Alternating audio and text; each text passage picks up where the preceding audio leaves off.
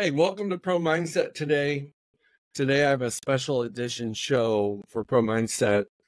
This is being released on July 4th, and we're a couple of days before the July 4th. There is no guest, there's no script, there's no plan. I just want to share with you guys.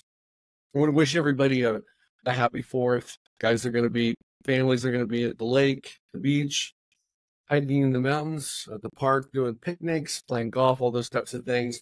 Spending time with family and friends.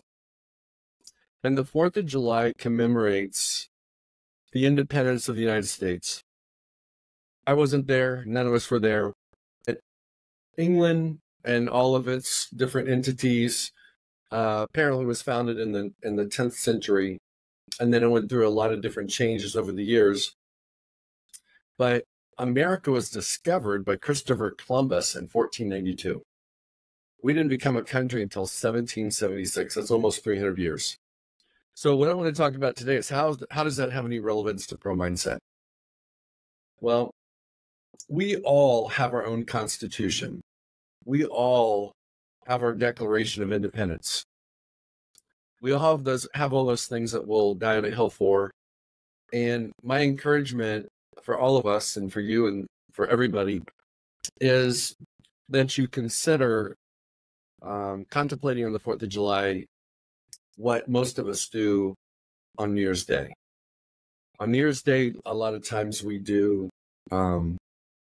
goals, New Year's resolutions. Because it's mid-year, I do recommend that you take a moment and reflect on what your story is.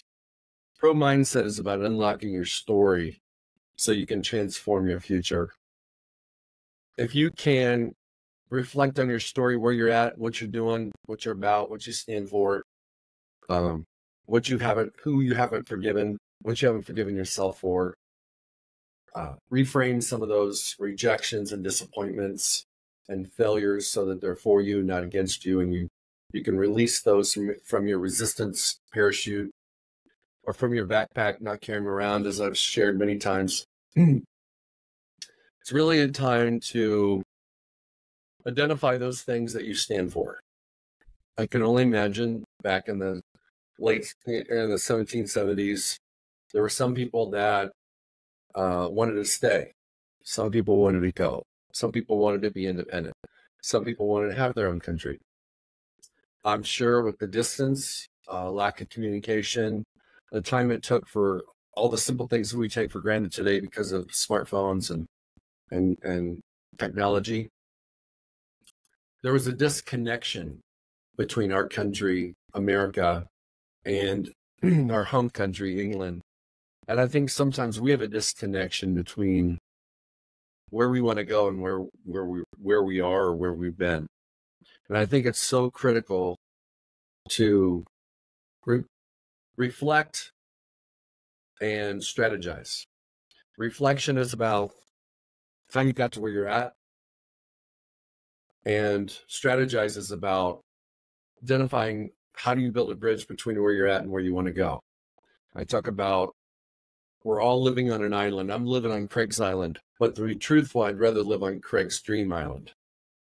And there's a space or there's a gap between those islands, where I'm at and where I want to be.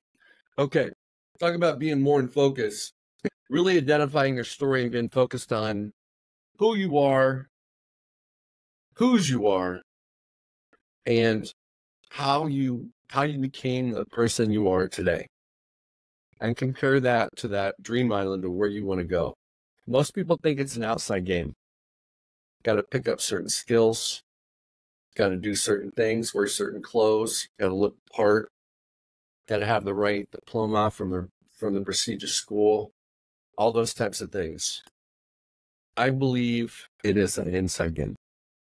If you're looking for a life partner, if you're looking for a better job, you want to make a change, you want to make more money, you want to live in a different place, it's more about becoming the person that will attract that new dream island situation.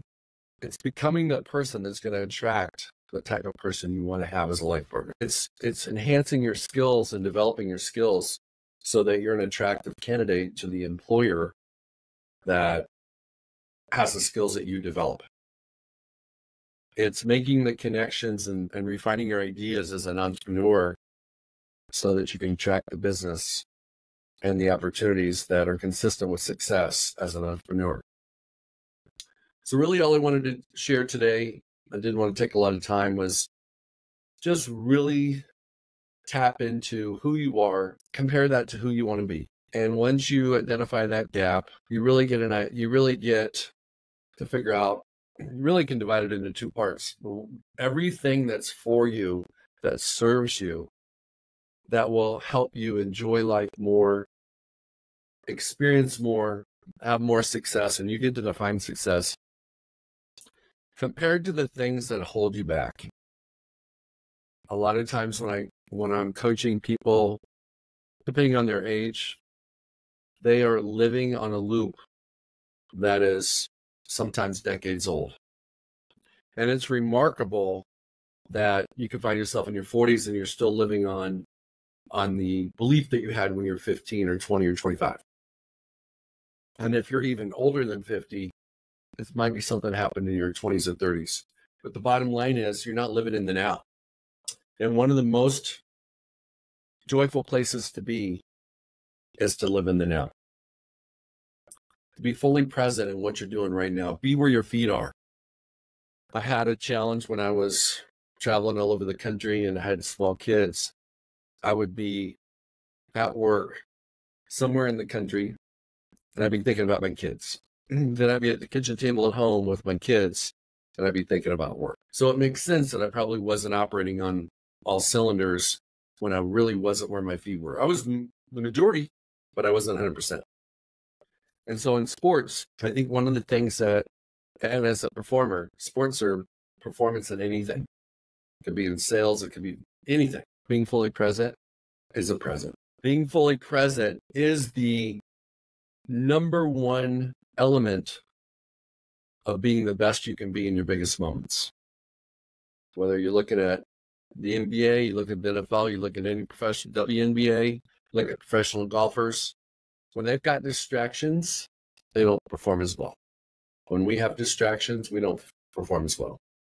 And that's why I've introduced the concept of a performance bubble so you can win on stage.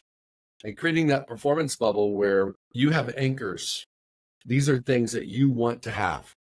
I know what I want to have. I want to have peace. I want to have freedom. I want to have flow.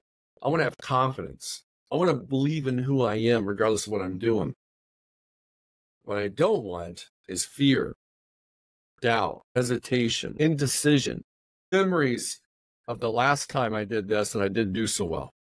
When I play golf, I want to forget all the times I've triple bogeyed, quadruple bogeyed a hole. So I don't jinx myself and I don't put that negative overtone in my game.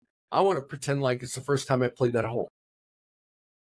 And so if you're really looking for a breakthrough in your performance, you feel like something's holding you back, a lot of times it's because you're not fully present. And you got to ask the question, why are you not fully present? Because you're distracted and because you're heavy. You're bringing things with you you don't need to bring with you. And that's where the performance bubble with boundaries can demarcate the difference between the things that serve you and the things that don't. And you're going to show up and walk into a performance bubble if you intentionally create it. But if you don't rewrite your story, you're living your old story. So it's no different than going back to the Independence Day. The United States became a country with, I think, 13 states, a colony of 13 states, because they wanted something different. They wanted new leadership. They wanted their own rules. They wanted to govern themselves. They didn't want to be dealing with the history and the structure of what was going on in Europe and England. And so as a consequence, they developed their own benchmark, their own rules, their own policies called our Constitution, our amendments, our Declaration of Independence, all those things. And so I'm going to encourage you today, if you're still listening, to take a moment and draft your own Declaration of Independence from your past and your new Constitution for what you stand for. What you're willing to die on a hill for. What's the most important things to you? And more about who you are than what you do. We are human beings. We are not human doers. We talk to each other like we're human doers. And then what you up to? What you been doing? How's your job going? How's your career? But we're really human beings first. And I would encourage you to talk to your friends and family today as a human being to a human being. Don't eat too many hot dogs. Don't drink too much beer. Don't have too much fun. God bless you all. And everybody have a happy 4th of July.